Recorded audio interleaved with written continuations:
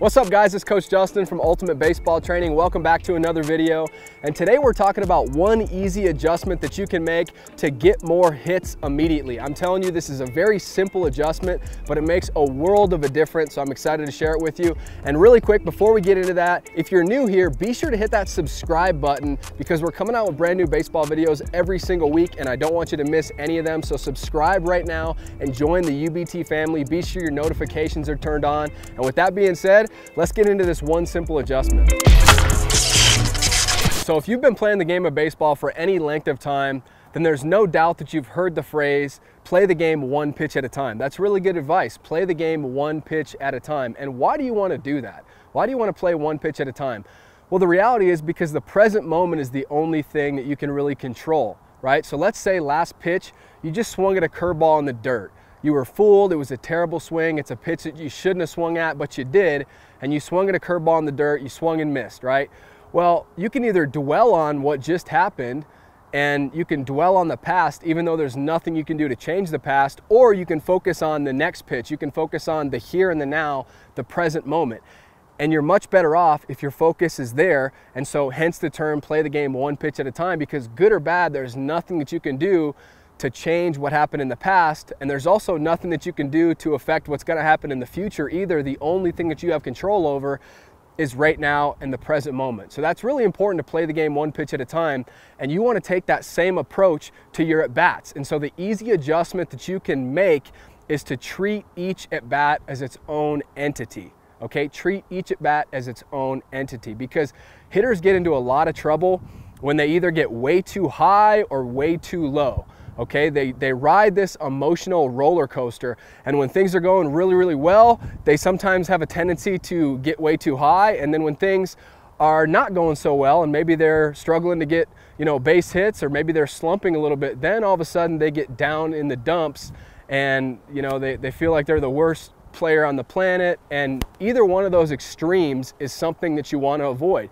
You want to try your best to remain pretty much even keel no matter how good or how bad you're performing at the plate. So treat each at bat as its own entity. That's what I want you to focus on. And really what I'm getting at here is it's about compartmentalizing each and every single at bat. So you're not worried about your previous two at bats, whatever happened, good or bad, and you're also not worried about the next two at bats, or you're not worried about what you have to do in the next 3 or 4 games in order to hit, XYZ batting average the rest of the year. Right? You're not worried about next at bat, you're not worried about next game, you're not worried about the championship game. If you win the next 3 games, you could potentially get to the championship game. No, the way you get there is you get there by worrying about right now. So play the game one pitch at a time and treat each at bat as its own entity. Because here's what happens, right? Hitters, they might come up their first 2 at bats and start off the game 0 for 2. And what a lot of hitters tend to do is all of a sudden they ride that emotional roller coaster and they nosedive with their emotions, and they let those previous 2 failures affect their next at bats. And so they wind up 0 for 4 on the day because they just couldn't handle it mentally. All right. And so if you fail your first 2 at bats, what you got to do is, number one, you do have to learn from that failure. So it's not just, I'm not just telling you, okay, you're 0 for 2, just flush it and move forward. I think that's a common mistake. It's kind of like if you fail a math test, right? You got pretty much everything wrong on the math test. You can't just say, flush it and move forward, flush it and move on to the next test. No, you got to figure out what you did wrong, and you got to learn how to do it correctly, and you got to make adjustments. But after you've figured out what you've done wrong, and you figure out the adjustments that you're going to make moving forward, then you forget about it and flush it, because there's nothing you can do to go back and change that. Okay, so same thing with hitting. If you start off the game 0 for 2, learn from your failure. Learn, was it something that I did or did not do with my mental approach?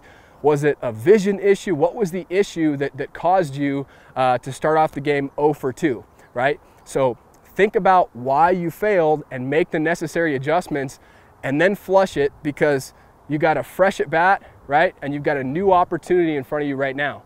And on the flip side, if you start off the game 2 for 2 with 2 home runs, or a home run and a double in the gap, a lot of the times hitters also tend to throw away their next 2 at bats because they think about, well, hey, I got 2 hits today already, and even if I go 0 for 2 my next 2 at bats, right, 2 for 4 on the day, that's pretty good. And so what they're not accounting for is later on in the season, you're gonna have those 0 for 3, 0 for 4 days, and it certainly would be nice if you could get 3 hits instead of 2 today, or 4 hits instead of 2 today, right? And so what we're really getting at here with treating each at bat as its own entity is good or bad.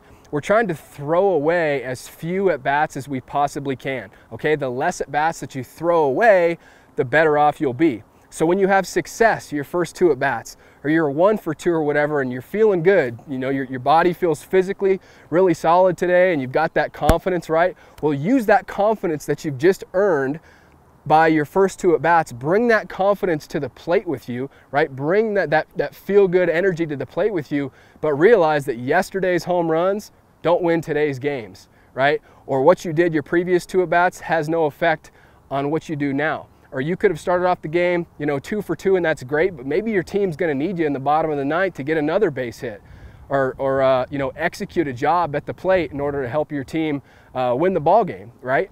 And so treat each at bat as its own entity. You don't wanna ride this emotional roller coaster of getting way too high or way too low. You wanna try to remain even keel, and then, hey, if you failed, so what? Move on to the next pitch after you've learned and made adjustments from your previous failures. And hey, if you succeeded in your last at bat or your last 2 at bats, use that as fuel, use that to give you a little confidence boost. But remember, it's all about playing in the present moment, treating each at bat as its own entity, and really walking up to the plate each and every single at bat with a consistent approach. If you enjoyed this video, then I know you're gonna love the brand new free hitting lesson I put together for you. And inside, I'm gonna reveal 7 of the worst hitting tips out there that actually cause more harm than good for hitters, because believe it or not, some of the most popular hitting tips that you've been taught actually cause more strikeouts, more pop-ups, and weaker contact at the plate, and that ultimately destroys your confidence and your success as a hitter. I know you want to avoid that. I know you want to hit the ball harder, further, and more consistently than ever before, and this free hitting lesson is going to help you do that. I know you're going to love it, so all you have to do is just click on the link down below in the description. I'll also leave that link down in the pinned comment, so go ahead and click that right now. It's 100% free, and I can't wait to see you there. Oh, and be sure to subscribe if you haven't already. Join the UBT family and leave a thumbs up on this video if you enjoyed it. All right, see you in that free hitting lesson.